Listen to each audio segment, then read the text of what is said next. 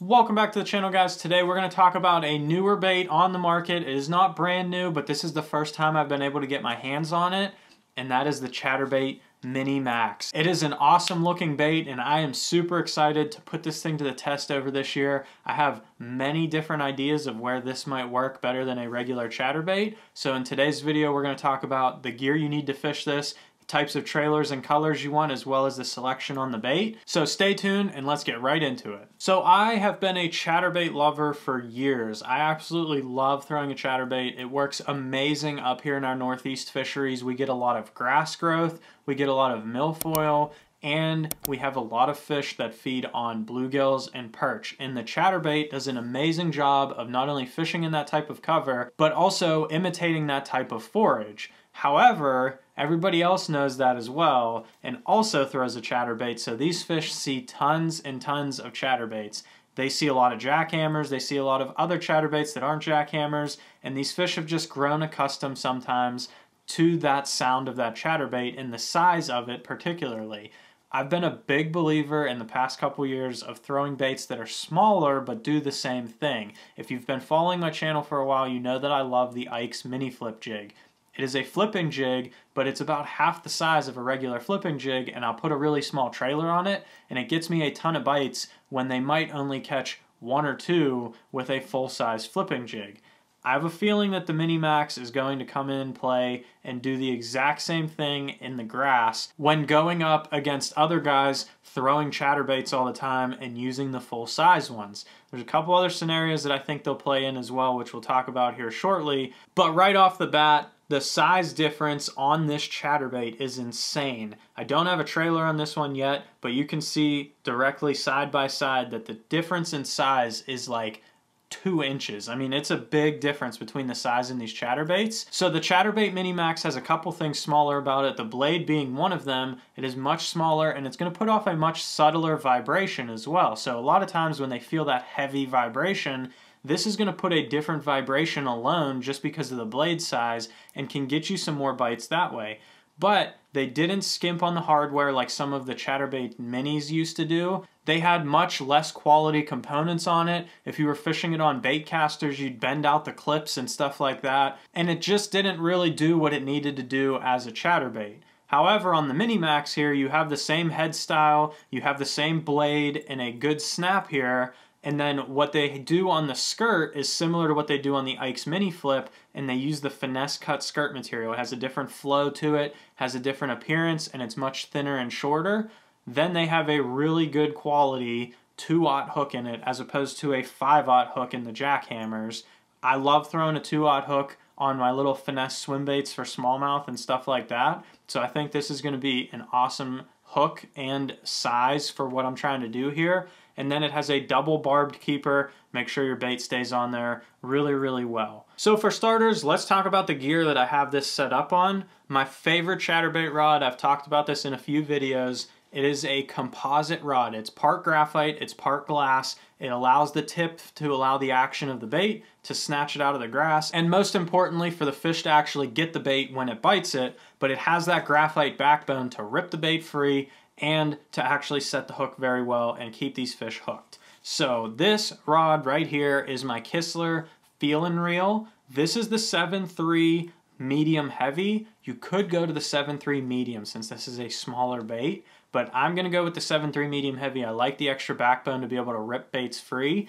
And I also just use this for regular chatterbaits as well. So instead of having 2 combos, I just have one. I use it for all my chatterbait fishing, and that's pretty much all I ever use this rod for. It is an amazing rod. This is the Feel and Reel series, and I will link it below if you want to check this rod out. You can see this one along with the other ones that are in the Feel and Reel series there and find the one that fits best for you if you're interested in it.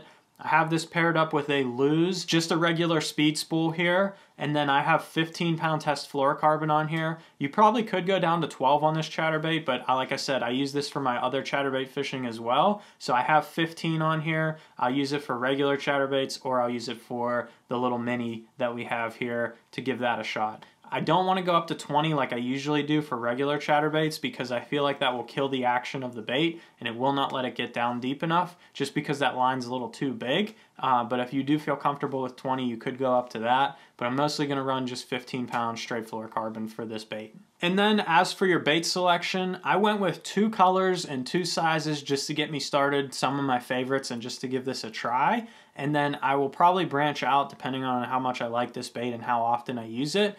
Number 1, I went with 1/2 ounce and 3/8 ounce. I got green pumpkin. You have to have that up here in the Northeast. They feed on bluegills.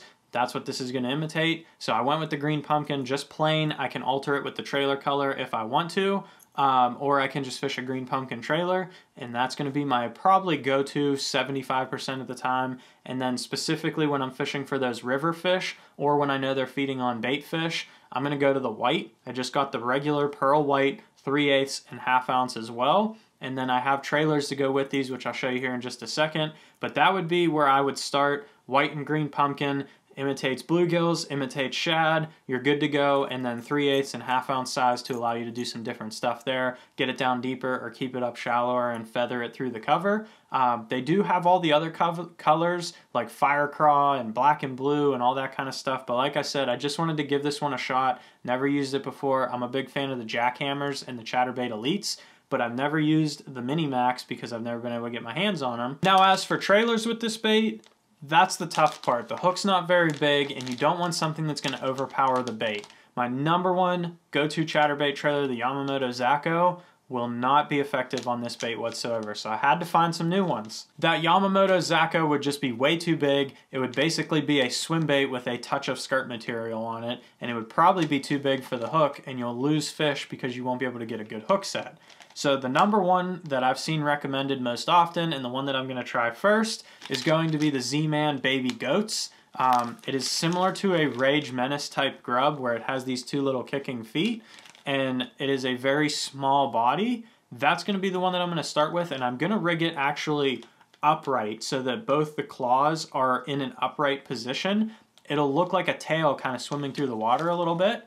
And if I wanted to, I could also rig it flat, and when you do that, it will come over logs a little bit better because it has a flat base that it can, instead of just coming over and rolling over into the log, it can kind of flutter its way over a log. So depending on the type of cover I'm fishing, I may rig it flat, but most often, especially in the grass, I'm probably just going to rig it upright like that. That's going to be the best way to do it. One other trailer that I think might be effective on this bait that I have not tried or heard of yet, I'm not a big swim bait fan on my chatterbaits because they never quite swim right when it's on the bait. But like I said, I'll use a 2/0 hook for finesse swim baits all the time, and it's a very effective technique for me to catch smallmouth. So I have these 6 Sense Divine swim baits. These are the 3.2 size, so the smallest one they make. I got them in white, and I think they might work pretty well on the back of this trailer as well. And we will give these a shot compared to the Baby Goats. Give them both a shot. They both have their own place that they would work. Like I said, if you're fishing logs, this Baby Goats would probably allow it to roll over the logs and not get snagged as easily. And also that twin tail rigged vertically would really look like a bluegill swimming through the grass or something like that. And depending on how these act on the back of a chatterbait, I know you can rig them upside down and do stuff like that, but these might also be an excellent choice as well. If you want to check these out, I'll link them down below as well. You can use my code and save 10%. Leave that down in the description. But those are going to be the 2 trailers that I'm going to go with. So not only do I think this is going to be an excellent bait for fishing through the grass in the early spring when everyone else is throwing a jackhammer, you can throw something different than everybody else and get some extra bites. The other place that I really think this is going to play, I fish the Pittsburgh rivers a lot. I fish the Ohio, the Allegheny, and the Monongahela. And in those rivers, we have a lot of tiny bait fish that the smallmouth feed on. We also have a lot of tiny fish. They only get about 12 inches long, 13 inches long, and a 1 or 2 pounder is a big fish in the rivers here.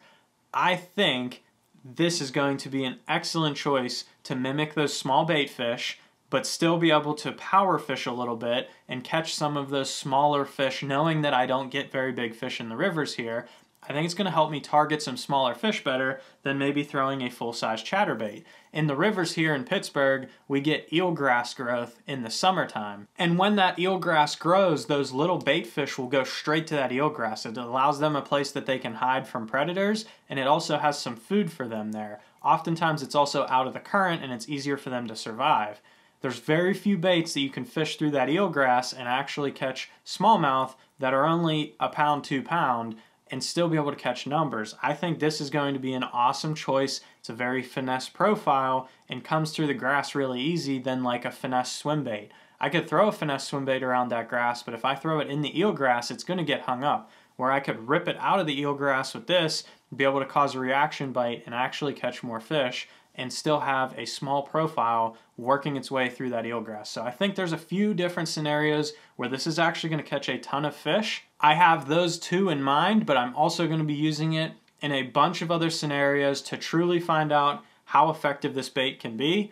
Knowing how much I've fallen in love with that Ike's mini flip jig and how effective just downsizing the bait that you're using when everyone else is throwing the same thing, I'm sure this is going to get the nod more often than not, and I'm really going to become a fan of this bait over the course of this year. So I hope you guys enjoyed today's video talking about the new Chatterbait Mini Max. If you don't have any, run out and grab some. I think they're going to be deadly this year. We'll do some more videos on this as I actually get to testing it and find out where this performs the best, and we'll do some more tip videos on it. But in the meantime, if you want to learn more about how to fish a chatterbait, go ahead and check this video out right here, and go ahead and hit that subscribe button down below and leave a like so you don't miss any more of my fishing videos coming up.